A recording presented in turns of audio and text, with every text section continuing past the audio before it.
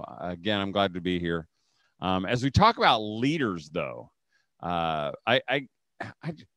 guess as I was thinking about this, I was just kind of putting some things together of how important our job as shepherding really other homeschoolers is. And I remember one time, and this is the only time this has ever been asked of me, but I was at a homeschool conference and this girl came up to me. I bet she wasn't 15 years old, but she must have been a serious type of girl, because she asked me after I'd spoken this the whole weekend at this big conference, and she comes to me and she goes, "So what makes you qualified to be a leader?" And I'm just like, excuse me, like, what makes you qualified to ask me that question? And I was a little taken back by it. And, I didn't have, nobody had ever asked me that before, because I didn't have this like little pat answer that I could give her. But I thought, what makes me qualified is because I'm a parent, because I've traveled some of this. And I know maybe that's your first question as a leader, even listening. What makes you qualified? It's not like we have it all together, because we don't have it all together. It's not like we get some things right, because I rarely think I get anything right. It's just that we've traveled this path. We've seen some of the joys, some of the pitfalls, and we share that with others, and we're taking them along the same path. So here are my thoughts. So my first little point, and I usually don't do points, and I'll start counting and then I'll get off and we'll switch to letters. I don't know. I'm not very good at this. But the first thing that I want to remind you is that your job really, really matters. So what you do as a homeschool leader matters. And I don't know how you got to be a homeschool leader. I know that about 50% of homeschool leaders just showed up and then they were the leaders, or they didn't show up and someone had nominated them to be a leader. So now they are a leader. I was at one homeschool support group leaders meeting, and the mom said, "I just got a ride today." And so now I'm like a head of a section. So maybe that's where you found yourself. I believe God wants you here for a reason, and that your job matters in what you do, because things have changed in the homeschool world. It used to be, as we talked yesterday, if you listened, and I think you could, if you didn't listen, you can still go back and listen to those.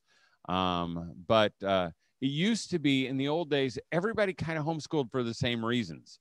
It was like we had this strong conviction that came out of, we didn't want to do it like they're doing it, so now we're doing it like we want to do it, that God would have us do it. Today, it doesn't feel that way. Today, there are a lot of people who don't have any convictions, which is okay. Sometimes we look down and we think, oh, they just were forced into it because of COVID. Well, some of us got forced into something, and then we gained some convictions along the way.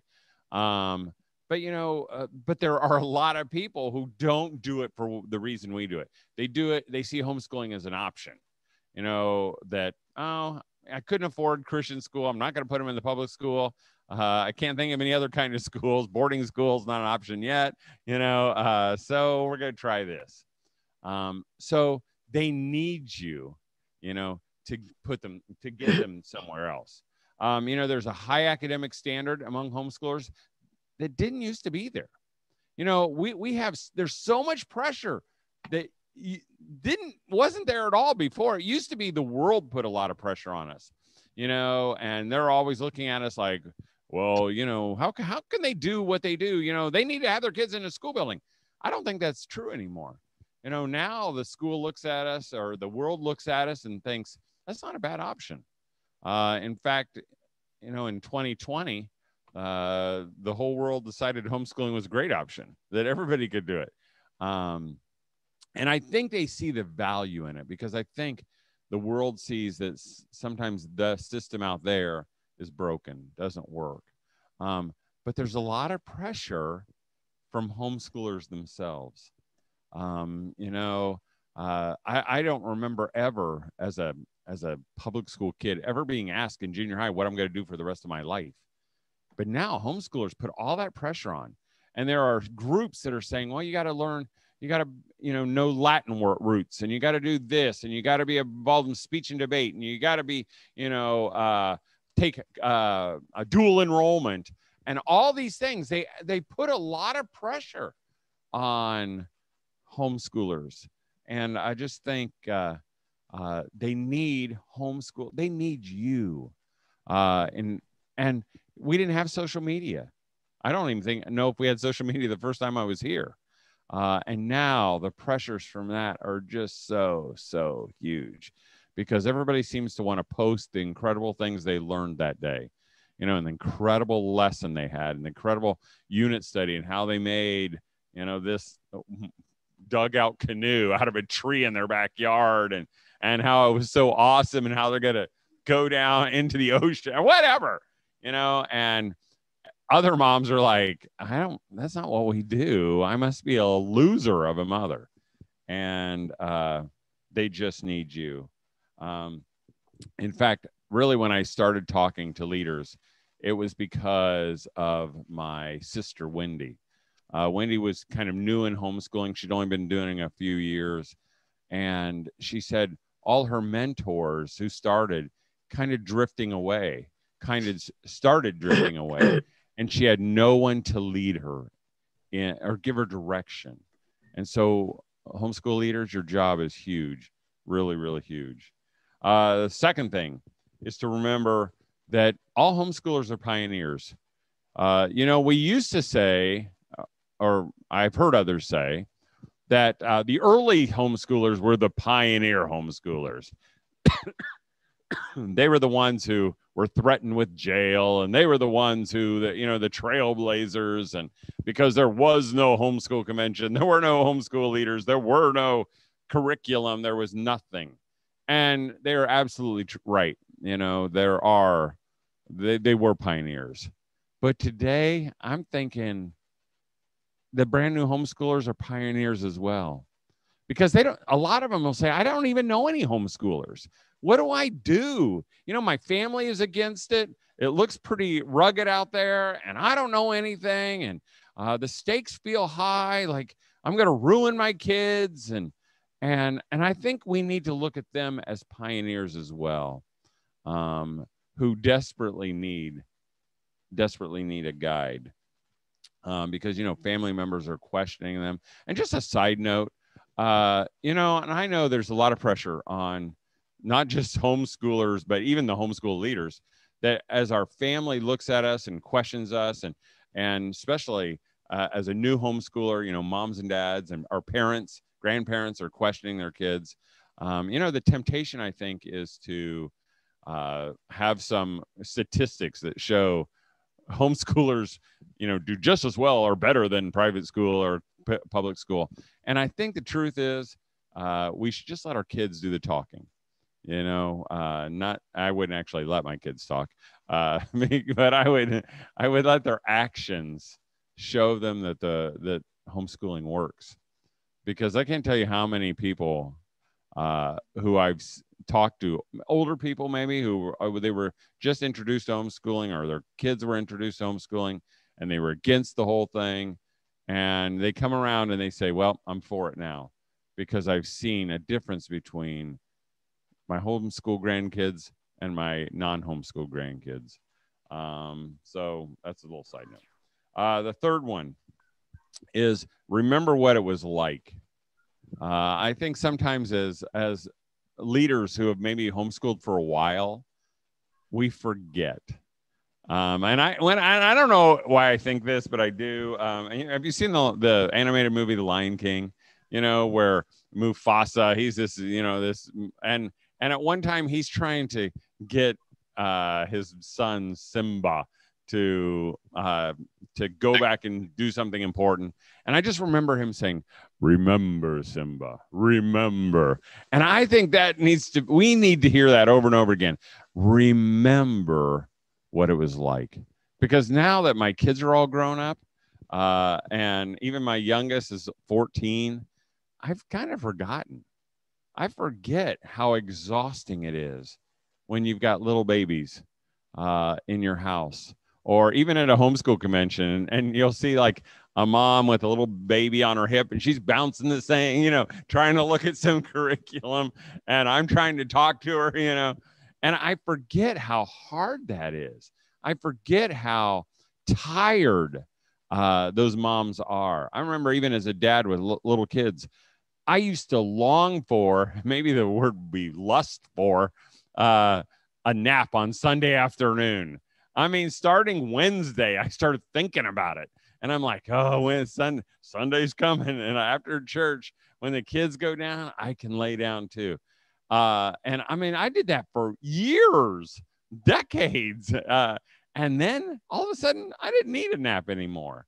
And I didn't feel so tired anymore.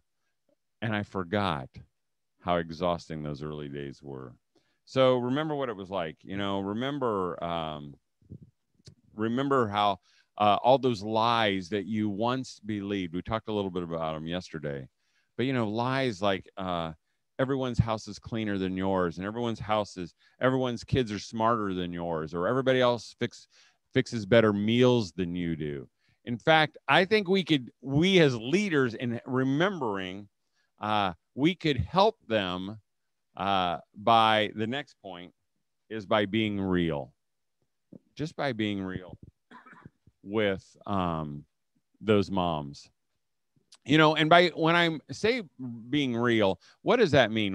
This is like word association. When I say the word real, and this is my big audience is going to answer now. Let me see. Is there anyone? Is anyone? Oh, we got an answer here. When you think of the word real, what do you think of? Authentic. Now, change your voice and say another one. No, I'm kidding. Genuine. Anybody else? Anybody else? Honest. Here's another one. Transparent. All right, we're getting the hang of this now. Transparent. All those things, right? It is easy to be open, honest, vulnerable, transparent when everything's going great. When your kids are obedient, your house is clean, you got a good meal cooking, and your kids are walking with God. But it's not so easy to be open, honest, vulnerable, and transparent when your voice is hoarse because you've been yelling at your kids all morning. But that's exactly when we need to be real. But we don't like being real. We've never liked being real. I mean, you think about it. Adam and Eve, at the very beginning, as soon as they blew it, what did they do? They hid and they covered up. Why did they do that? The Bible says they were ashamed.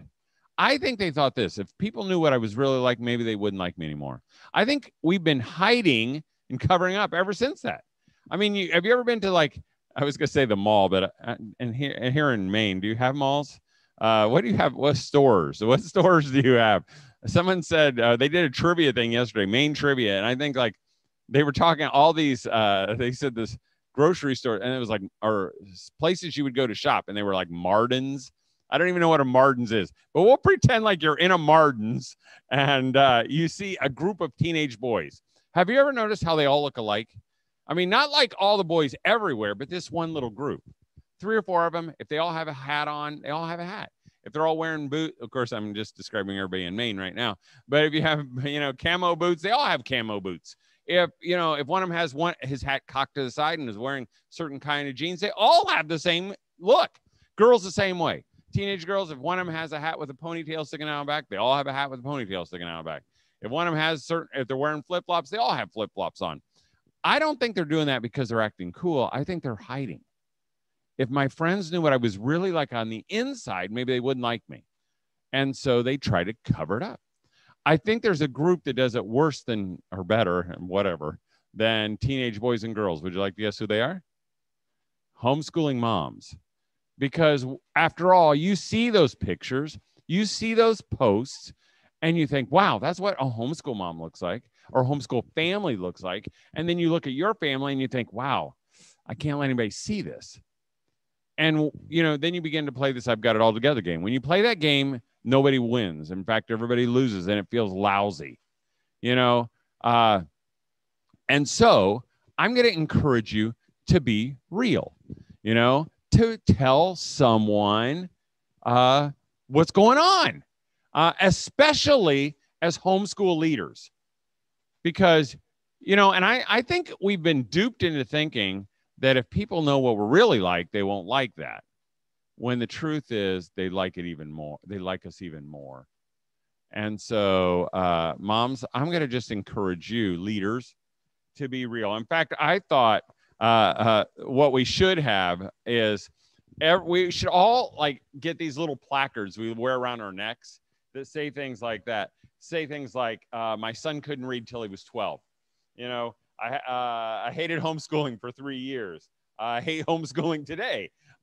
We didn't do science. We didn't do algebra. In fact, all those things that really some of us didn't do, or some of us were, but we're so afraid to let anybody know because we think we have to be the homeschool poster child. That if we don't make homeschooling look good, then other people might not like it. That's not true. You don't have to be that way. Homeschooling is hard, but the dividends are huge and it's worth it. I remember I was at a homeschool meeting one time and I was talking to the state leaders and we were sitting in the back just talking and they said, yeah, we didn't even do algebra with our kids. He said, it was just, we didn't see the need for it. Our kids we didn't think they'd use it. And so we didn't do it. And then I spoke and I was like, yeah, even these people in the back, they didn't do algebra. And they both looked at me, in unison, and went, shh, don't tell people that. And I'm thinking, why not? We need to be telling people that. Because wouldn't it be a travesty if not just them, but our children and all that, they grew up or they homeschooled thinking that we were something that we were not. We need to be real. I think part of that being real is so that others can be real with us. So I'm going to just help you, homeschool leaders, and show you how to be, how you let others be real with you. Here, and it's so simple. In fact, we blow this so many times. I know that my wife, she was in, when I was a pastor, I just started at this church and my wife was in a ladies' Bible study. It was this first gathering of all the ladies while we were there.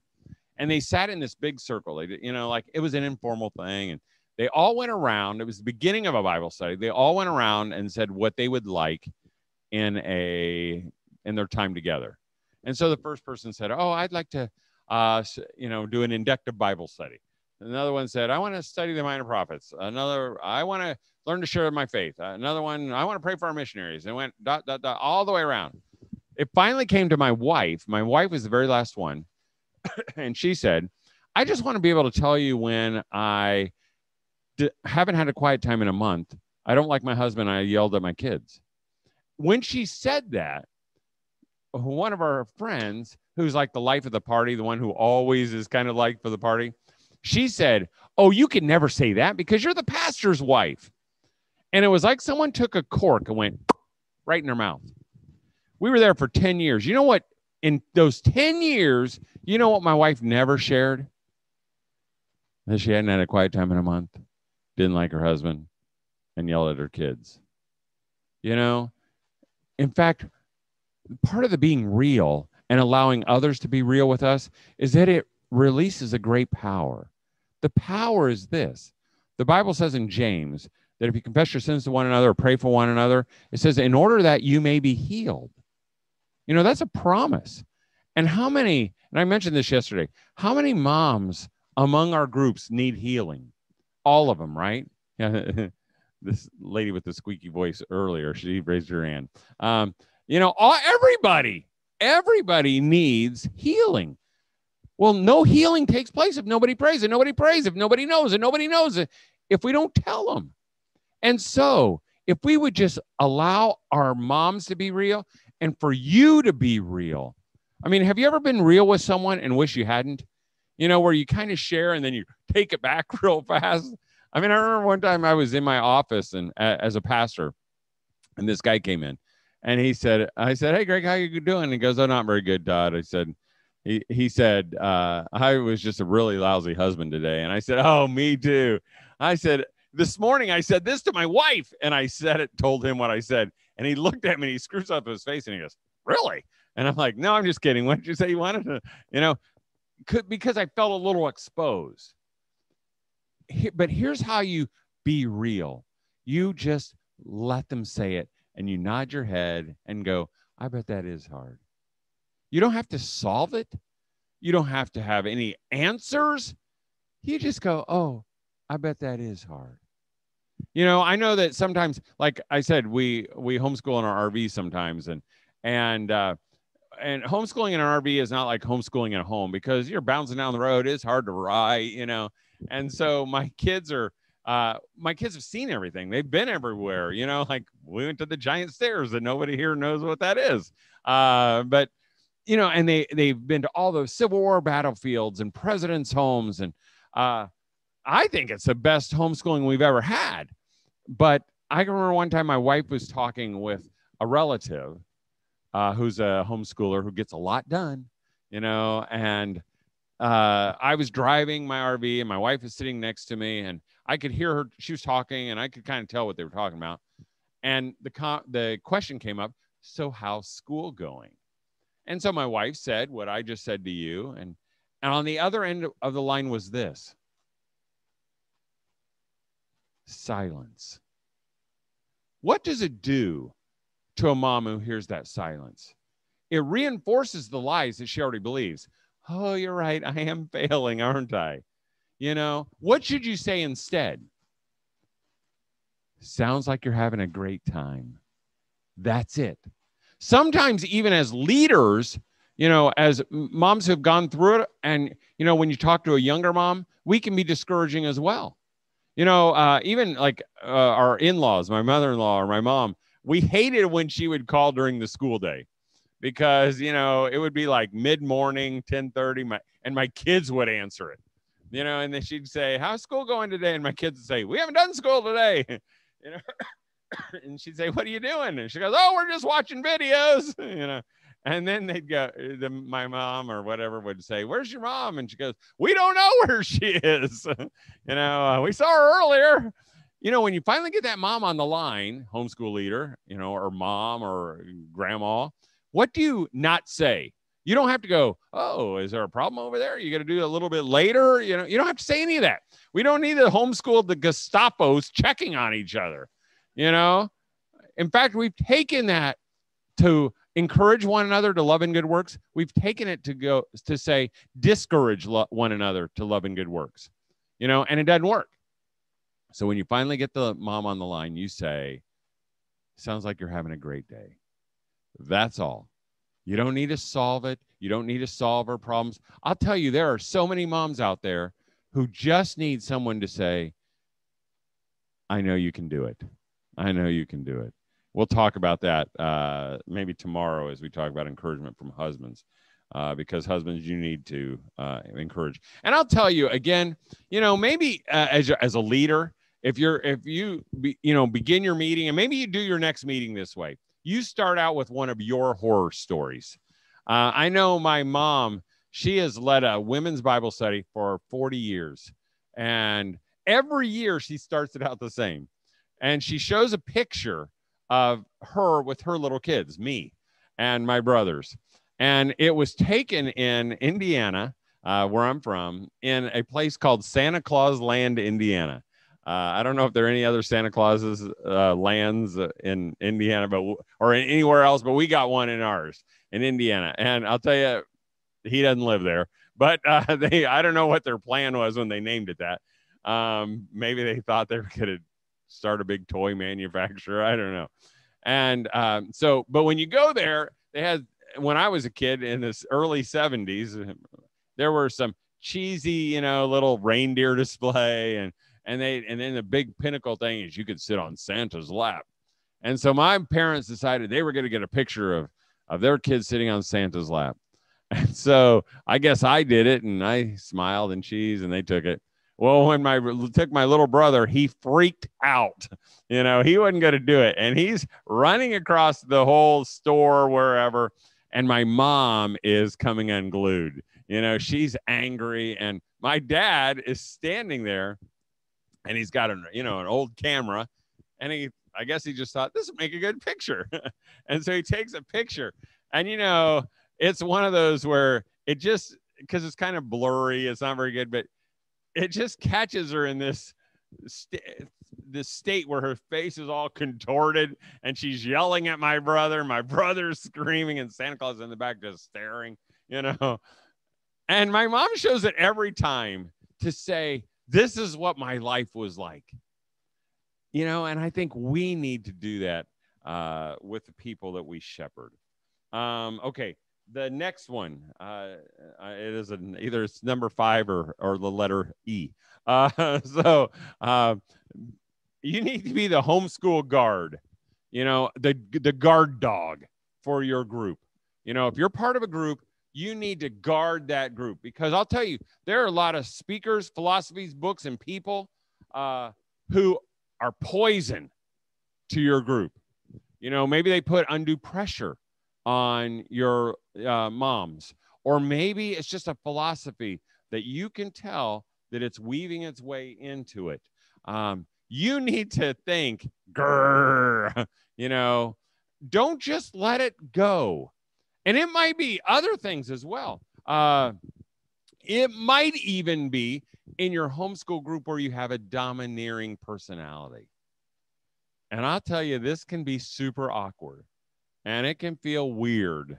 But you might have that one person who is kind of like leaven in the lump, and flavors the whole group. In fact, we had my wife was part of a homeschool group at one time, not the group that we're in right now. And I just say that in case someone from our group somehow watches this. This is not your group. And there would be a person there who would encourage them not to homeschool. So now she didn't say, why are you homeschooling? She didn't say that. She would say, if some mother said, well, I'm having trouble in math in high school and it's getting hard, she would say, well, you can put your kid for math in the public school.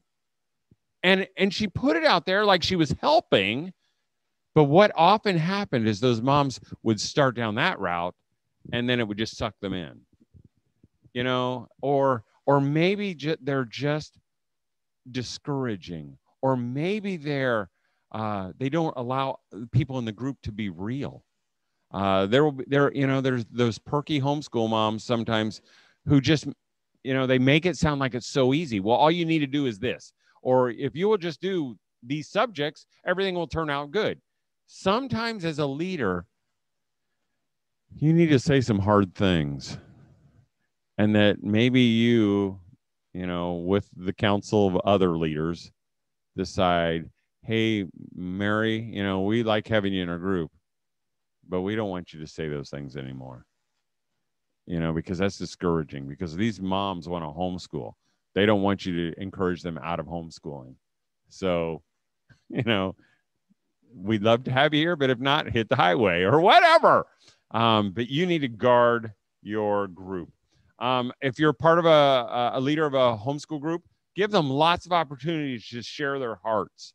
My wife's favorite part of our homeschool group that she's a part of right now is not the time where her kids get to go out and play in the gym, because I do the gym time, and, we'll have 40 kids, and, it's not like she loves that part that her kids get some exercise time or that they can do a little extracurricular thing or learn something. What she loves is when the moms break up at certain times, and they'll put 3 or 4 moms together,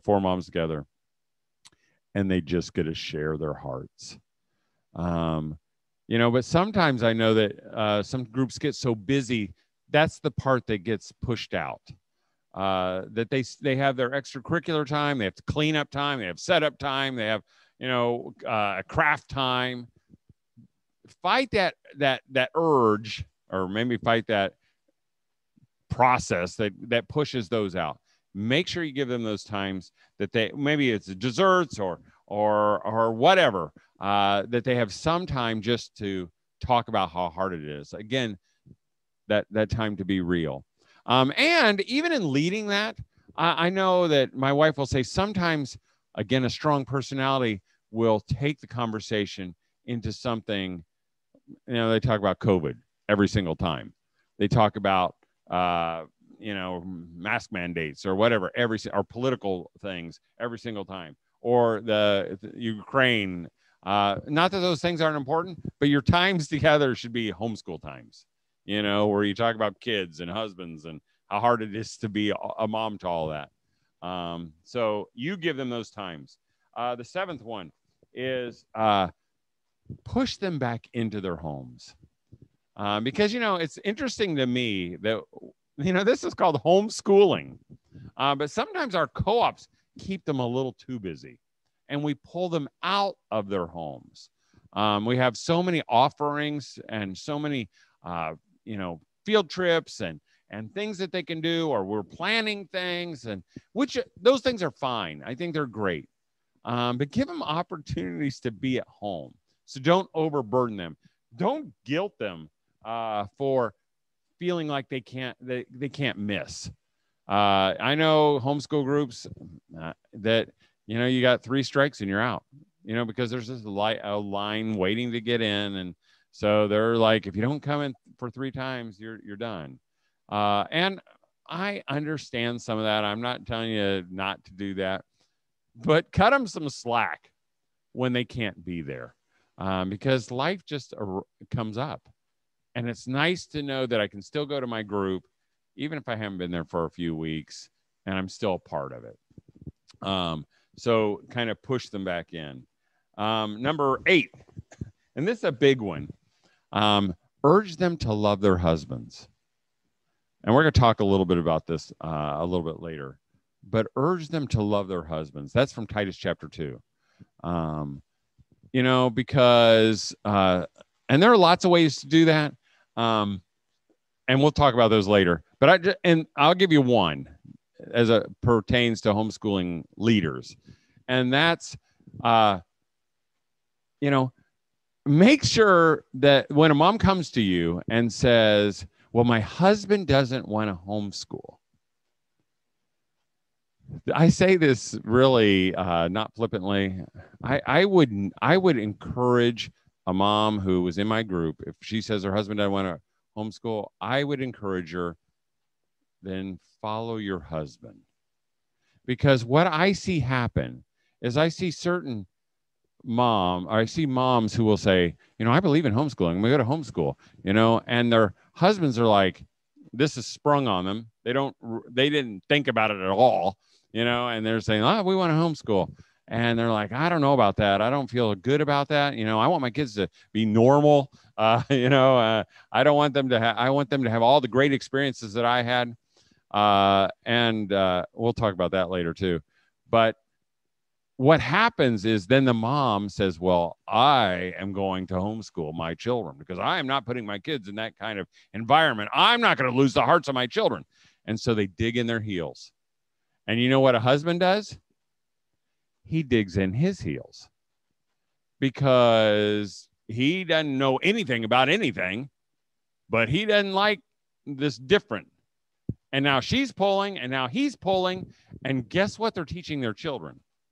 Something way more important than algebra. They're teaching them how not to be married or how not to live together in a right way.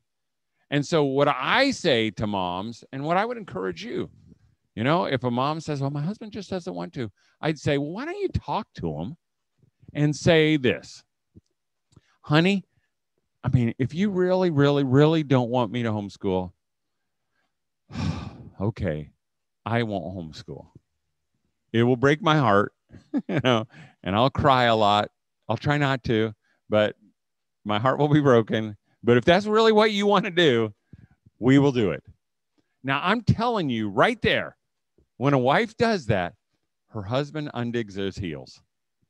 And I can't believe there's a husband alive who wouldn't say, well, really, if it's that important to you, okay, I guess we could try it, and now all of a sudden something amazing happens and they're pulling the same direction and there's not a battle going on and you're teaching your kids something really important. So I would urge you to urge those ladies to love their husbands. Because, side note, sometimes husbands feel like they get lost in homeschooling. We feel like sometimes that you like our kids better than you like us. You like homeschooling better than you like us. Do you think that makes us feel good about homeschooling? No. Do you think it? Sometimes it makes us not even feel good about our kids. You know? And so you want to, again, urge them to love their husbands. You want to urge them to love their children. This is amazing to me because, you know, you would think that as homeschoolers, you all love your kids, right? It's not always easy. Oh, it's easy when they're little tiny kids.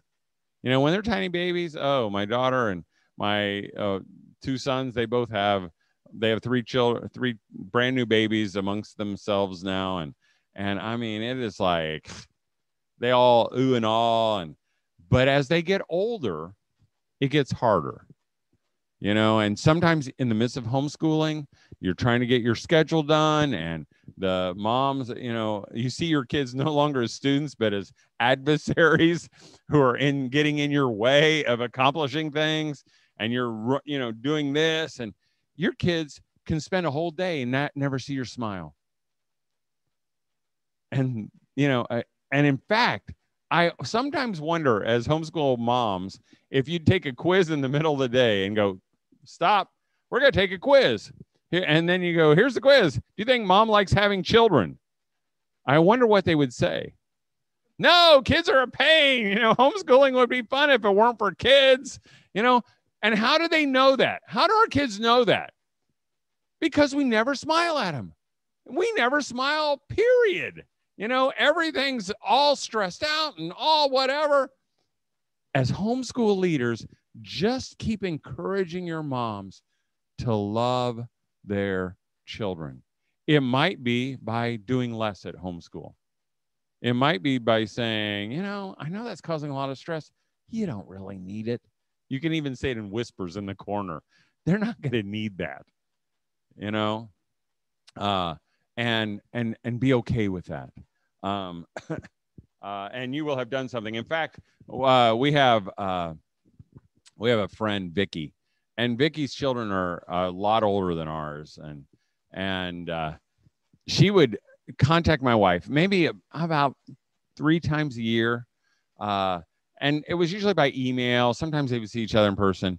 But whenever she would email her, she would always finish her email, you know, like the goodbye part, what would you call that? The signature. Right before the signature, she would say, enjoy your chicks. And what she was saying when my wife had all these little kids was enjoy them while they're young because they grow up so fast.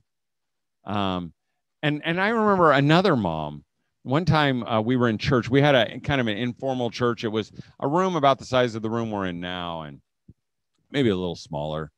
And there was a mom. I was sitting towards the front. I always sit towards the front. And there was a mom who was sitting behind me who was a homeschooling mom. There were a lot of homeschoolers in the church. And this homeschooling mom was a militant homeschooling mom. I mean, every time I went to her house, I felt stupid because, you know, they had more whiteboards on their walls than any home I've ever been in, probably any school I've ever been in. And there were just marker boards everywhere. And they had things, they would have molecular numbers written down and all these equations. And she had 3 boys who were all, you know, late teens, and they were all super high academics. She was a science teacher at one time, and he was a science teacher presently. And they were just intense homeschoolers. And so she was sitting behind me. And so I'm sitting in front of her, which is the same thing as her sitting behind me. And this mom came down and she sat next to her. And she said, and this is, you know, like 5 minutes before the service starts. And she said, so I'm thinking about homeschooling. What advice would you give me? And I almost turned around and said, don't listen to her, you know. But I didn't. I thought, oh, you know, all wisdom doesn't end with me. So I'll listen and see if I need to undo it later. So I'm listening to their conversation. And so she says, what advice would you give me? And the mom, she pauses thoughtfully.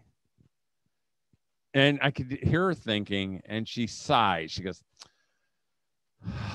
well, and I was just bracing myself, like, don't say anything, Todd, don't say anything.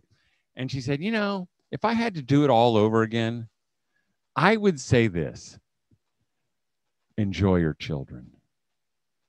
Just enjoy your children. And I'm like, that was the right answer, not just for her, but for me, who may be a little more laid back, but I need to enjoy them too. So you urge those moms not only to love their husbands, but to enjoy their children.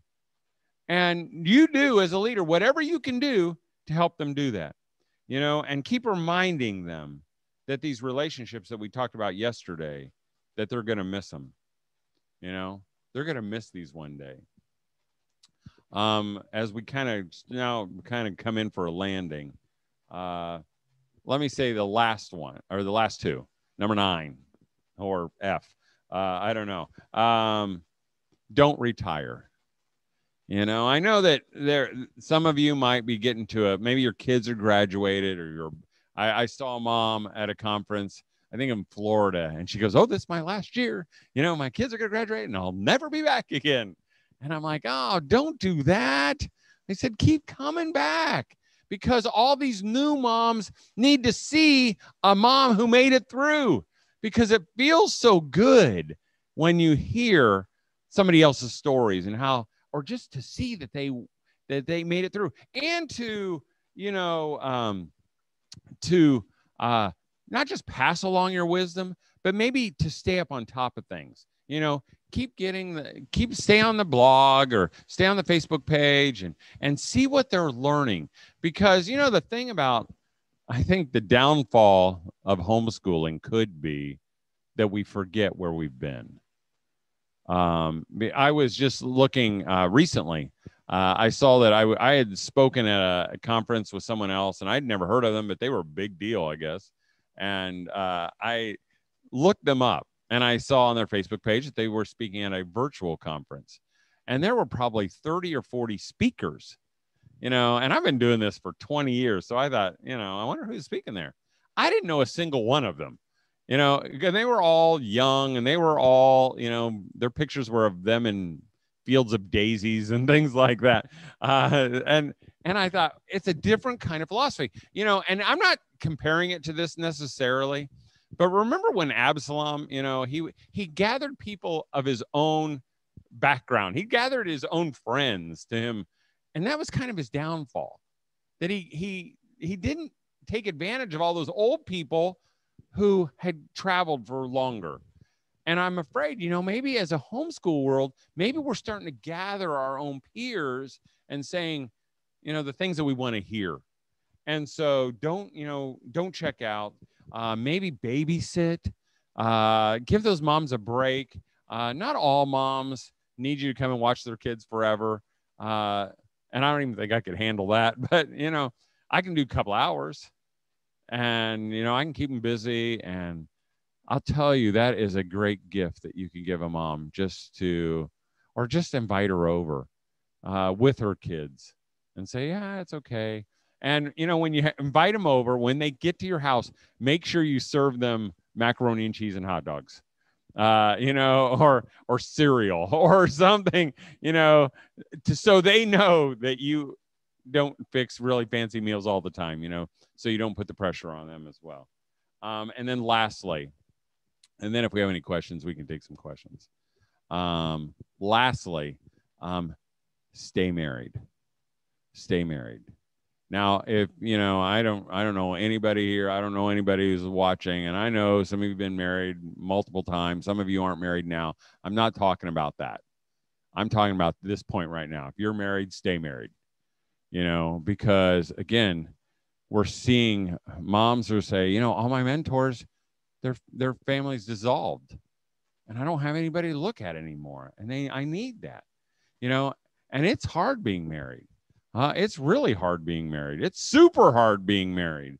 And I think, and really, this is kind of born out of the idea that, about 5 years ago, when everything, maybe 6, 7 years ago now, everything was kind of changing. they were redefining everything, things that should not be redefined.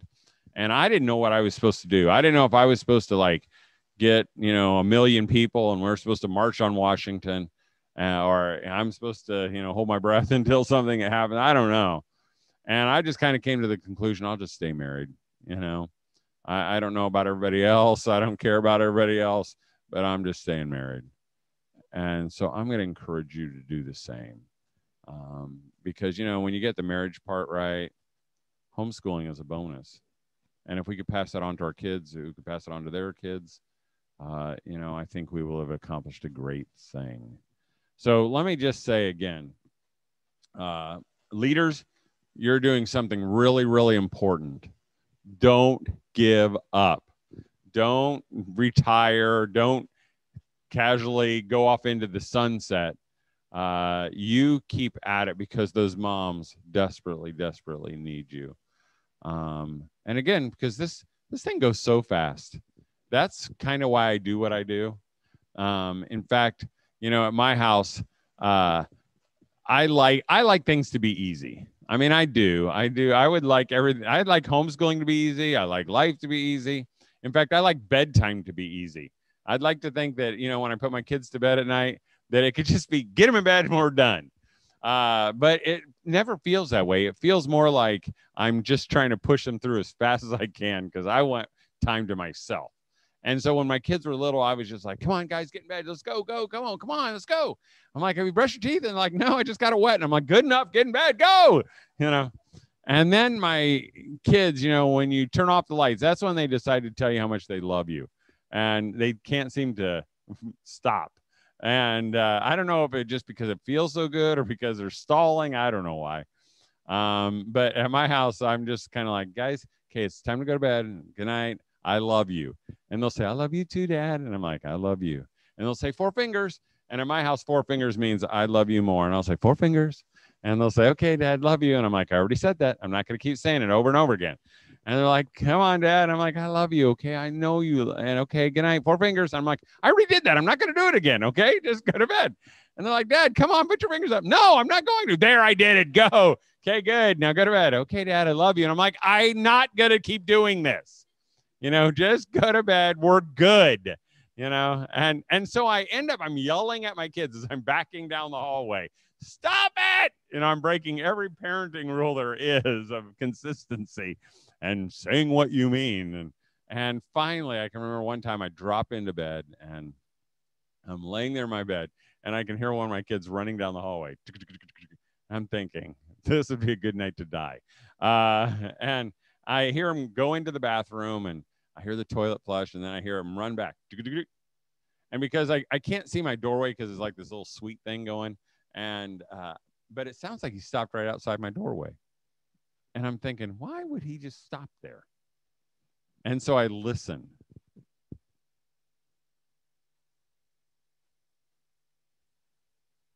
Four fingers, Dad. Now, here's the deal. And this is like one of those self-fulfilling prophecies. I used to tell this story and I would say, oh, I just can imagine myself because I can. I know me. I know that one day I'll stand at the end of my hallway at night and it will be dark and it will be quiet. There will be no little kids. There will be no medium kids or big kids or girls in their room. And I know me. I will stand there and I will wish so badly I could hear 4 fingers, Dad, but it will not be there. And again, I've told this story a lot of times, but it's happening now. And of those 8 children that used to fill that hallway, there's only 4 left. And the first 4 go slow. The last 4 go a lot faster. And I will be there soon. And that's why we do what we do. And that's leaders. That's why you encourage them to love their husbands, love their children, because it's going to be over before you know it. And so I just want to encourage you again, leaders, keep doing what you're doing because you're doing a really, really good thing.